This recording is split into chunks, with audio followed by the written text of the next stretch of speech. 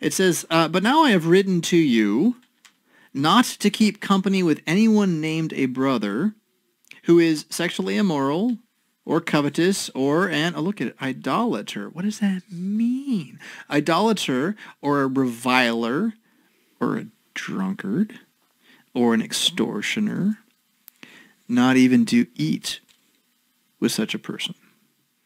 Now, this is in the context of him saying, like, I didn't mean that you can't ever talk to anybody who's a sinner, because you can't escape the world. You go to the market, you're buying your food, the girl's going to have some tattoos and big holes in her ears and weird colored hair, and there's a good chance she's a pagan. You can buy your food. It's okay. You can't leave the world. But she says, I'm a Christian. I want to come to the Lord's Supper, but I like my girlfriend. All right. Now, we're not even to eat with such a one. You know, all the talking I've ever done about closed communion, this verse has never been brought up. And you know what? This is the best verse I've ever seen on closed communion. Right there.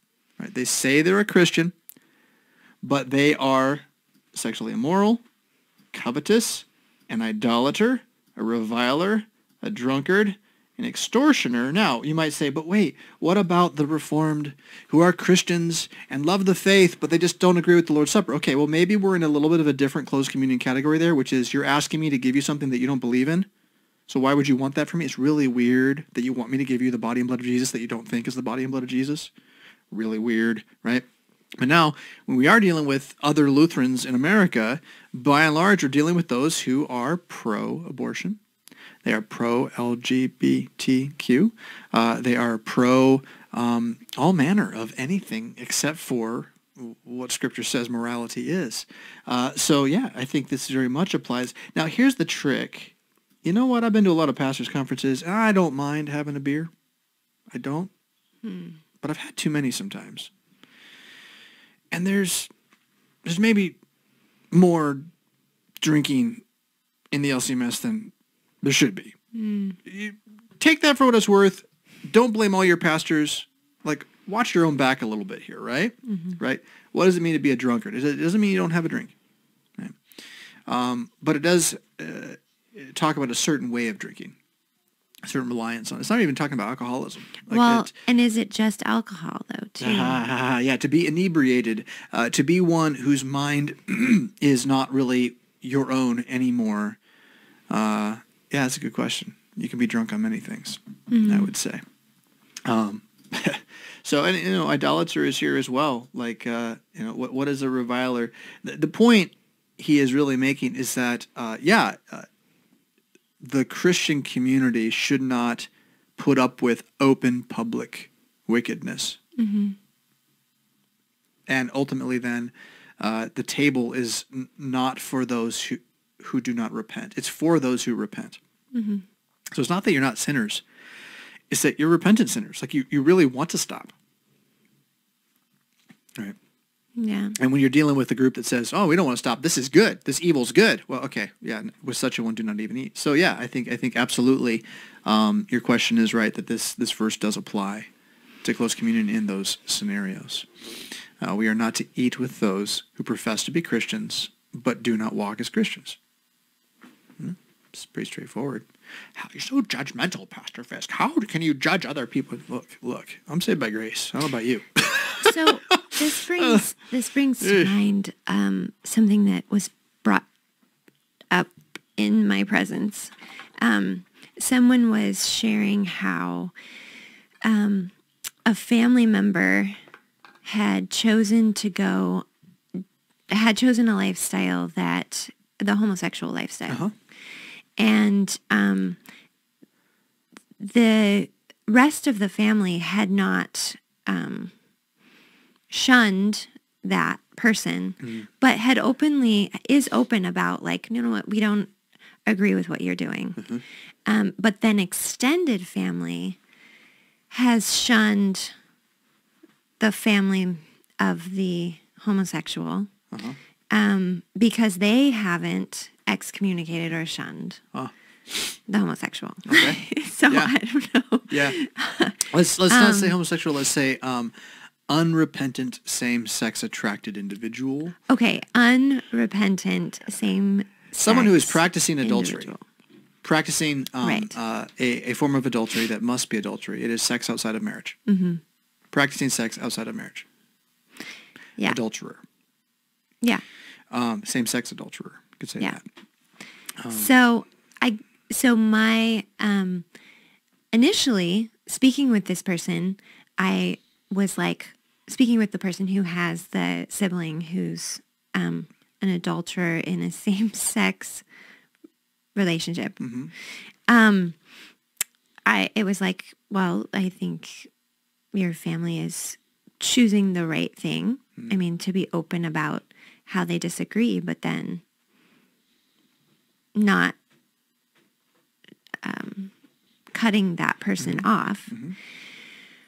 But then as I was listening to you, I was like, oh, I don't know. I don't know if that's the right Does that person say they're still a Christian? thing. Well, yes. Well, see, then So we actually yeah. have this. So Yeah. the question was about LCMS versus ELCA. Yeah. So Yeah. the family is LCMS, but then the adulterer has become ELCA. Yeah, because it's approved there. Right? Yeah. Text says what it says. I mean, what do you want me to do? I just want you to, I mean, like, how do we, what should my thought process Okay. be behind this? What should My thought response process is to that it if my children choose the way of the world, then it is my task at some point to tell them that as much as they're my children by blood, they're not my children anymore. Because I'm going to live forever. They're not gonna. Not with me. And so I'm not going to sit here and pretend everything's fine at dinner. I'm not going to pretend. I'm not going to say it's all okay. I'm certainly not going to invite their significant other, quote unquote. What a horrible phrase. Their adulterous partner into the house. Not a chance.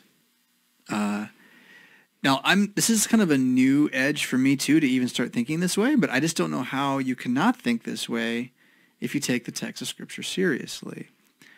We've been... Well, it's more and more becoming a thing. We've been... So we can't just not think about it. We have to have an idea. We've been fleeced into thinking that the Christian's job is to not give offense. That that's our entire goal, is to have them be okay with what we believe. And that somehow, if we are just nice enough, then maybe they'll come around. Right. But that if I'm mean, that somehow I've pushed them away. Right. This is all a big fat lie. And what it's done is it's gotten us to not give witness to what we believe, ultimately, but to give a seat at the table to licentious, idolatrous, sorcerous wickedness.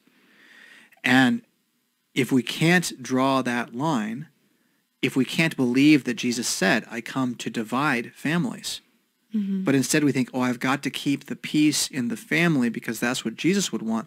That's not what Jesus would want. Jesus wants you to have integrity with what you believe.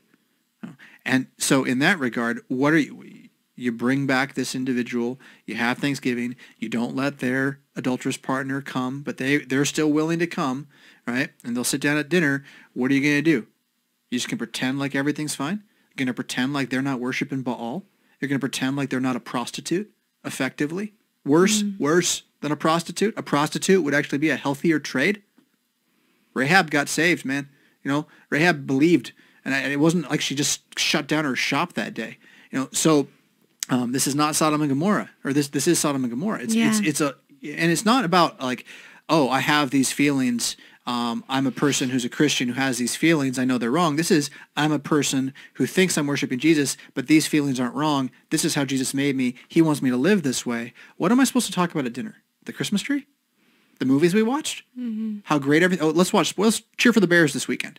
That'll be okay. Like, to me, I'm not saying it's what anyone else needs to do, but to me, no.